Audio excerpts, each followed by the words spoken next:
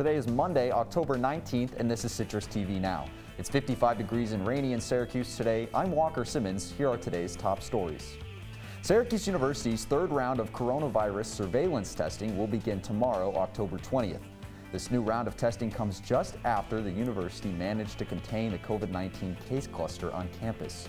The university now has 19 active cases, and all students living on and off campus are required to get tested this week.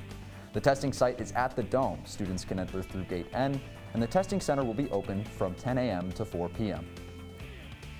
And a Newhouse professor, Sherry Taylor, passed away last night. Newhouse Dean Mark Lodato announced that she died after a fight with a long illness. Taylor taught at Newhouse for over 3 decades, and she was a member of the Visual Communications Department. Hendricks Chapel will be holding a virtual community service for all students and faculty tomorrow at 6 p.m. The service will also be streamed on Hendricks Chapel's Facebook page. And early voting in New York will begin this Saturday, October 24th, and run through November 1st.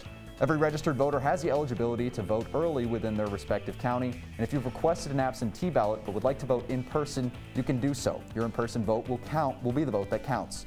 If you're a student at SU and you would like to vote in person, the closest testing site is at the DeWitt Town Hall Courtroom, located on Butternut Drive in East Syracuse.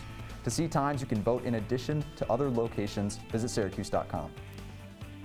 And coming up, the hearing for Supreme Court nominee Amy Coney Barrett are over. Talking Points will break down the next steps in her confirmation process. Well, that's all the time we have for you on Citrus TV Now. I'm Walker Simmons. Have a wonderful evening, Syracuse.